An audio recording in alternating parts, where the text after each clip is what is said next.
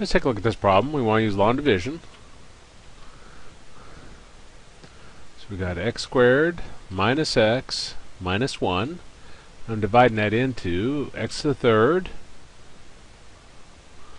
minus 2x squared plus x minus 1. Okay, now we want to look at the first term of each, decide what to put up on top. So look at the x squared and the x to the third.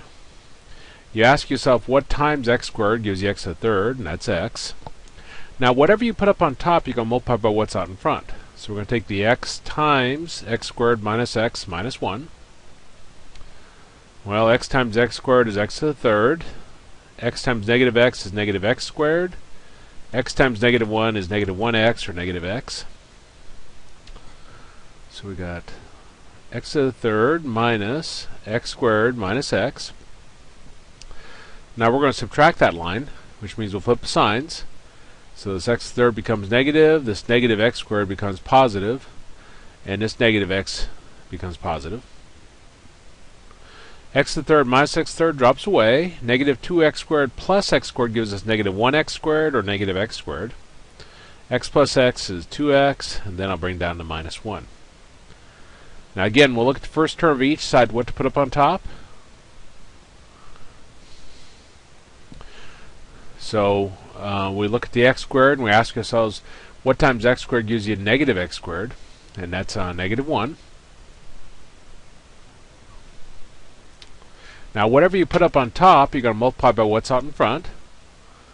So we're going to take negative 1 times x squared minus x minus 1.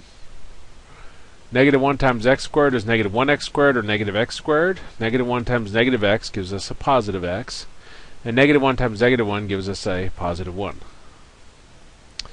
Now we're going to subtract that. So let me see, we got negative x squared plus x plus 1.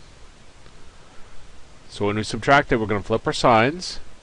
So this becomes positive, negative, negative.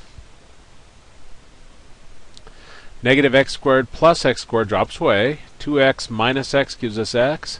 Negative 1 is negative 2. Now the degree is the largest power of x. The degree of what we're dividing by is 2. And the degree of this is 1. So when the degree of this becomes less than what you're dividing by, that's a remainder.